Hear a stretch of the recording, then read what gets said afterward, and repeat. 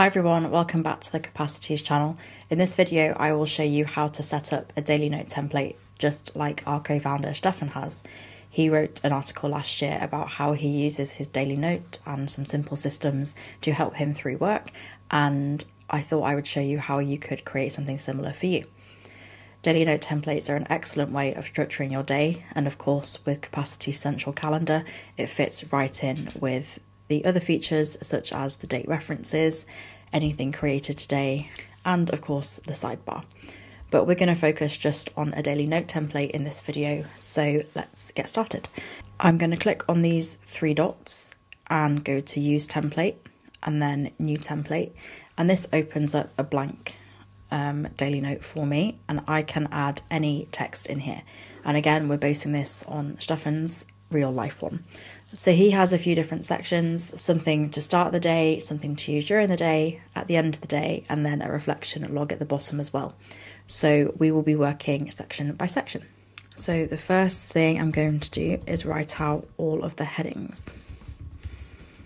He also adds icons to the start of the lines. So if you click on the 6 dots to the left of a block, you have the block menu, and icons are one of the options.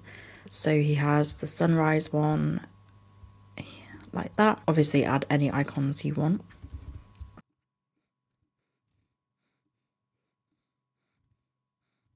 And then we can build around that.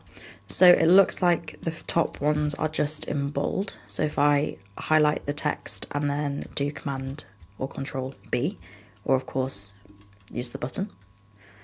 Schedule is a bigger section, so this looks like it's in a heading. Let's give it heading 2. Same for habits. You can use the 6 dots like I am, or you can use markdown formatting. So 2 hashtags equates to heading 2. So if I do that and then click space, that's created as a heading for me.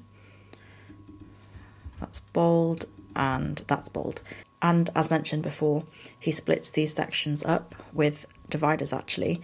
So if you do 3 lines like that, you get a divider, or horizontal line will do the same thing. There we go. So these are the basic sections, and now we can work on them one by one. So under the morning routine, he just has a list of what he does. You could just write it as a list, or you can use checkboxes, which you'll see more in the next section. That's his list, and then we can select and make that italic.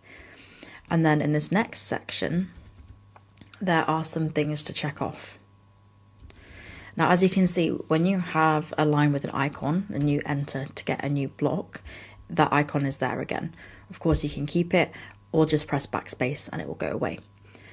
To nest all of the tasks under the Work Launchpad, I'm just going to click Tab, as I did before, and there's a little note there that says, get mentally ready for the day. Highlight and italicize, and then there's a few tasks. So the shortcut that I prefer for tasks is opening and closing a square bracket. When you press space, it turns into a to-do block. Of course, once you've got one of those blocks, press enter and it carries on, just like we did with the icon.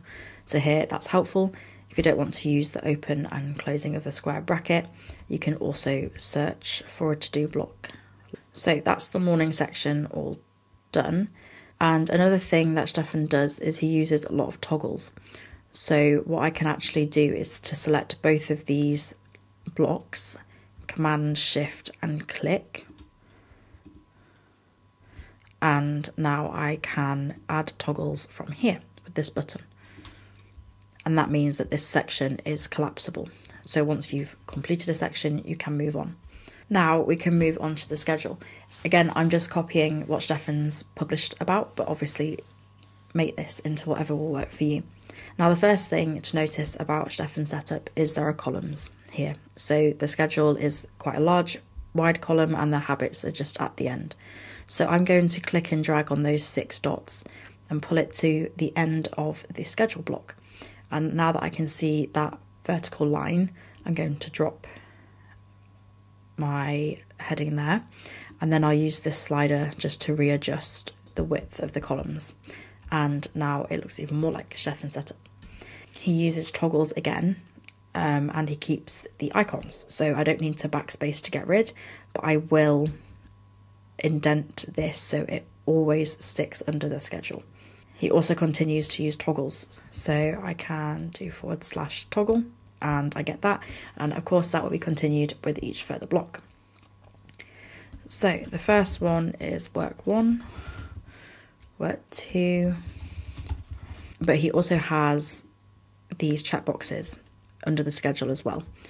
So I'm going to Command Shift and click to select those, open this action panel and add a checkbox there. I'll do the same with habits, so create a new block underneath it, and I'm going to indent it and create a to-do block, and we'll make up some random habits. There we go. You can always readjust the width if you want a bit more space for either section. Now, the thing to remember with these templates when you're setting them up is you're going to have the same thing every single day. So you probably don't want to fill in anything under the work sections because they'll presumably change. Whereas our communication routine as a team is fairly set, so it makes sense that these are kind of built into this template, which we're doing now. That being said, you can edit your templates at any time. Just call this Daily Routine 2025. And here in this Manage Template section, if I hover over any of these templates, you get the Edit button, which means you can change anything. So if your habits change over time or the order you're doing things changes, just go to that Templates section in the settings and apply whatever edits you need. And then going forward, that updated version will apply to your daily notes, but nothing from before will be affected. Okay, so that's most of the sections done. Now we just have this work shutdown routine. So I clicked enter to create a new block and I want to indent it again. It has a reminder. And then we have a few more tasks. So now this whole section actually has a toggle as well. So when you have indented blocks like this, you want to make sure you're at the very top level block, just to make sure you're selecting everything that you intend. If you click on those 6 dots, it will highlight the section that the action will be applied to.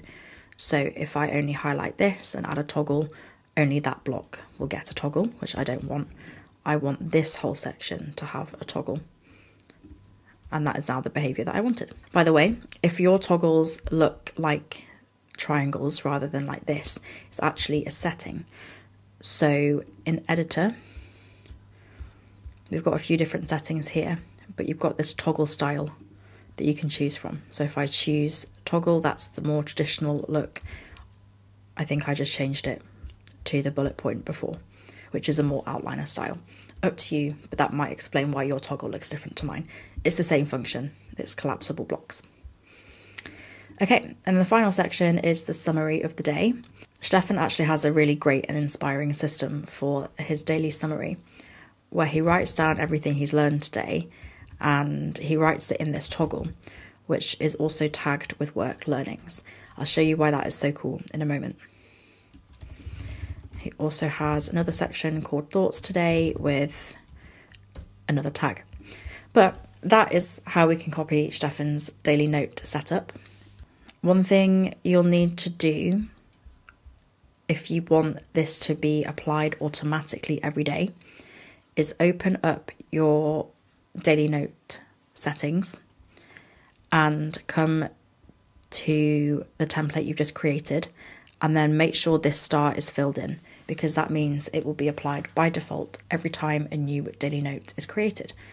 So just to show you how that works in practice, I'll come to tomorrow's daily note. If I click start, everything is applied for me and I just get to get going. So before I end the video, I'll just show you how useful these tags are. So a great use of an app like Capacities is to write down what you learn about yourself, about your work, about anything in your life.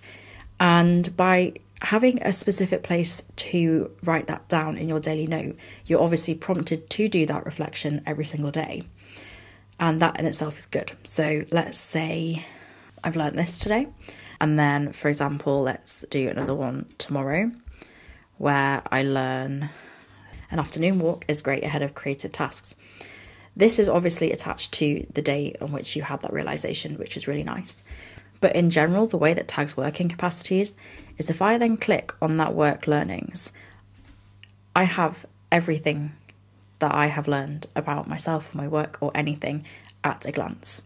It's not showing me the entire daily note because the tag is just applied to that toggle, meaning I'm literally just seeing the things that I have learned. And this is a great idea from Steffen that he's been using forever. And I checked with him before filming this video that he's still using it. And it's been months since he first wrote that blog post. And it's this really valuable wall that you can read through. And in fact, for these examples, this would tell me that my daily routine perhaps should have multiple walks like before a session. And I can come into my daily note template, edit,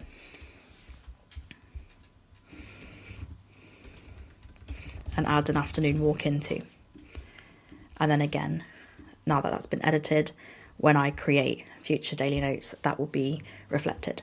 So this is an excellent template because it structures the beginning of your day, the actual work day, and then a shutdown routine at the end, and it triggers some reflection.